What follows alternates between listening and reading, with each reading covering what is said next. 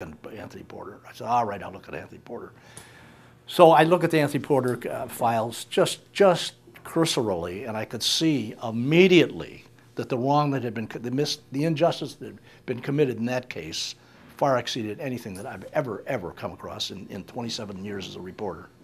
Well, one of the things you often have said is that you've never found a journalist who actually poured through the records of the Anthony Porter case. Can you comment on that? Yes, I'd be happy to comment on that. Here's the problem. I was at the Tribune during the Tribune salad days.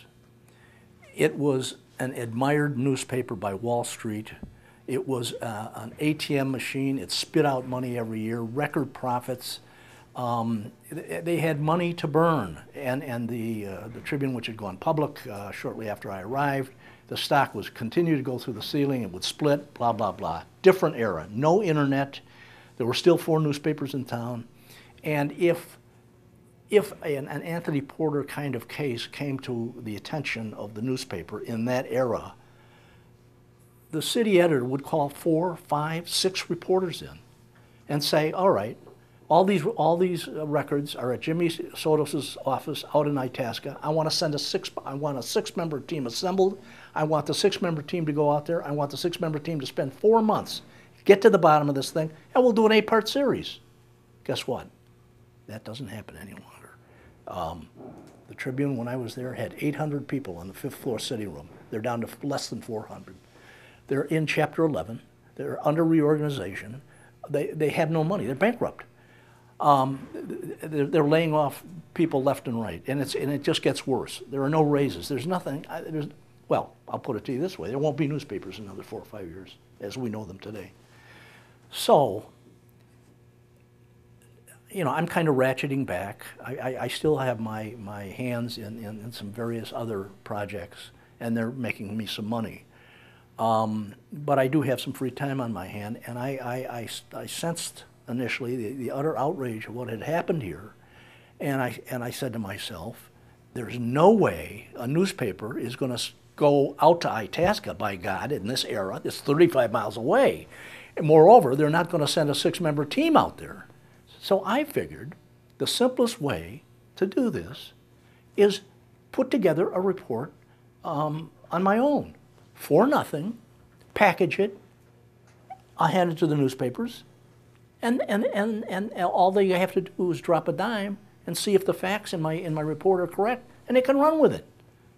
What happened when you did that? Dead silence. Can you comment on that? Why? There are a number of reasons. Again, one of the reasons is just the lack of commitment, the lack of resources, the lack of manpower, the lack of money. You know, I stay in touch with some people at the Tribune, and it's a factory over there. It's terrible. Reporters are doing 4 and 5 stories a day because they lack the manpower. So this was, even though I had put the report together, obviously they're not going to take my report as gospel. They're going to have to check the facts in it. My report was 100 pages long. It's 35,000 words, and it's going to require time. It's going to require commitment. The papers don't have it. That is one reason, but that isn't the major reason. The major reason is this. The Chicago Tribune, the Chicago Sun-Times, the only 2 newspapers that continue to exist in the Chicago area, along with the Herald, spent years investing emotion, intellectual efforts on the other side of this issue. The Chicago Tribune, you have to understand, in this era was absolutely behind the protest Innocence Project bandwagon. They won a Pulitzer for taking the anti-death penalty rhetoric that was coming out of the Innocence Project without checking the facts. They took it as gospel, stuck it in the paper, and the paper won a Pulitzer for it. And in that era, 1999, when Porter was freed, the other news organizations in Chicago were equally committed to the Innocence Project. It was just unbelievable. Okay, so now all of a sudden, 10 years later, they've won Pulitzer Prizes. They've done 5-part series time and again on what a wonderful work has been done in Medill and by protests and so on and so forth. And I gave them a report 10 years later, after they won all these awards, committed themselves to all this effort, and it says, you're dead wrong. You got it wrong. Now, the Tribune's going to stand up in the face of all this and say, we got it wrong? Can you describe to me your experience of writing this report and trying to send it around, and how you were received by various people you tried to get involved in it? Can you give us a description of what that was like? It all comes down to this: shoot the messenger. Wherever number one, this reporter went unsolicited to everybody in the Midwest that I thought was in a position to help in this matter, or at least had the inclination to help in this matter. It went to former U.S. attorneys. It went to every leading criminal defense and former prosecutor attorneys in Chicago.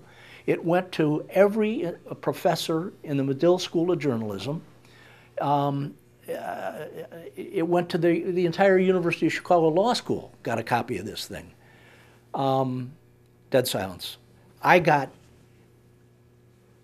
two responses, two meaningful responses. One was from Anton Valukas, the former U.S. attorney and at one time a very dear friend of mine.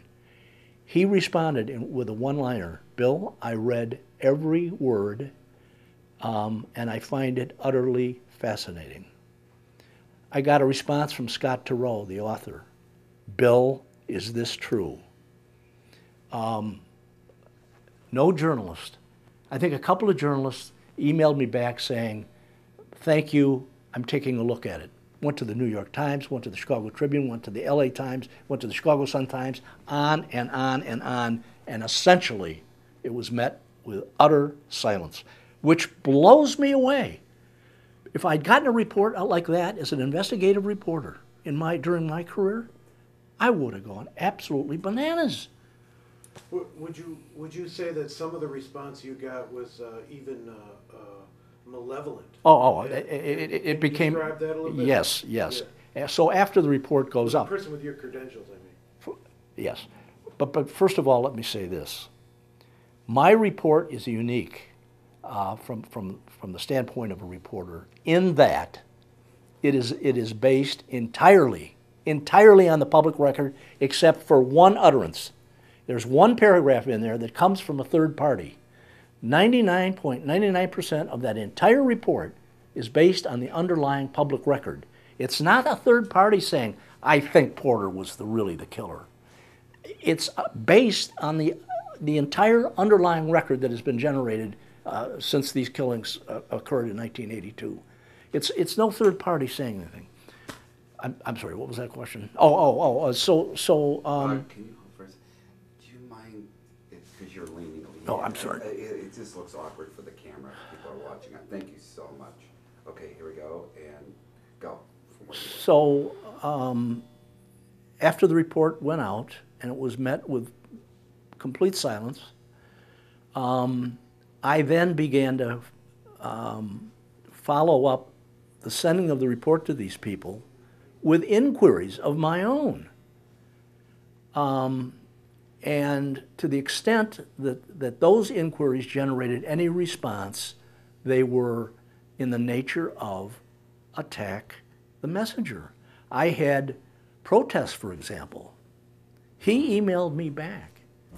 And it was one of the most telling emails I've ever received in my life. He emailed me and he essentially said, Bill, which of these 8 addresses do you currently live at? And he had listed out all 8 residences that I had lived in for the past 25 years, perhaps. He'd gone to the trouble to do that. Secondly, he says, I'm going to send Porter and his friends to the address that you currently live at. Please tell me which one it is. Now here is a professor who is telling the entire world that Porter is an innocent man and that he's essentially a decent human being, may have a couple of scrapes with the law, but a good guy at the end of the day, and certainly innocent. And he's going to set him to inflict harm on me. Well, wouldn't you also say that that there's an element of fear and embarrassment on behalf that explains a lot of these people's reasons why they attack you? No question about it. Can you describe that? Well, but here's the thing. Here's the thing. You got to remember, they haven't read the underlying record. None of these people know what the facts in this case. Not even some of the simple surfacey facts. So they can't engage me in any kind of meaningful discussion, any kind of meaningful debate, because they haven't read any of the underlying record. And so suddenly they get an email from me pointing out, for example, Porter's alibi witness presented at trial by a man who admitted to a jury that if instructed to kill somebody, to murder somebody, he would do it in a heartbeat because he was a gang member, and if Porter's told him to murder somebody, he'd get his gun and he'd go murder him. Now, these reporters can't debate this with me, so what are they left with? Attack him. He's nuts, he's crazy. And by the way, Eric Zorn, I never cared for the man, personally, but he and I, spent years together in the city room. I've won all these awards. He knows that. And so what is he saying? Crawford's insane, he's a fool. And some of protests and Cialino, have they threatened to sue you? Have they mentioned that they would like to sue you? That is the 1 interesting. second. Hold your shot for a second there, right? Readjusting. Okay, starting from that is interesting. Go Okay, for it. all right. Okay. Then edit it back, right? Yeah. That is really interesting because way high up in the report, I refer to Cialino as something of a two-bit investigator with a checkered past, and I back that up with a police report in which he went to a man's house in a south suburb, uninvited, knocked on the door, and said to the man, "If you don't stop harassing my client, I'm going to put a slug in your head." So he's charged with a misdemeanor. And anyway, protest gets similar treatment. I point out how protests forged documents, lied to people, altered documents, regularly offered movie rights, book rights, huge fortunes to leading witnesses in various cases if they change their testimony. Not one hint that I was going to get sued by anybody. And why do you think that no one has sued you? Because truth is the best defense against libel.